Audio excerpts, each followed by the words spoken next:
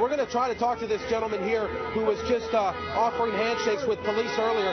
Sir, can we talk to you real quick? Yes, sir. Yes, sir. We noticed you over talking to police, shaking their hands, thanking them for being here this week. Yes, sir. In light of the press conference from the state's attorney and what has now come out of that, your thoughts and what do you think is going to happen the next couple of days here?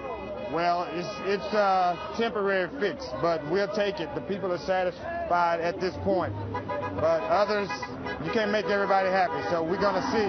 So this is the reason, as far as I'm concerned, reasons not to loot and not to riot, etc., not to tear up. You think, in your opinion, things are going to be peaceful today? Yes, just like the congressman said. He said that she would do the right thing. He trusts her. So now we have to sit back and wait and see. Because time and time again, we've seen charges brought, but the people still get to go home. Thank you, sir, for talking to us.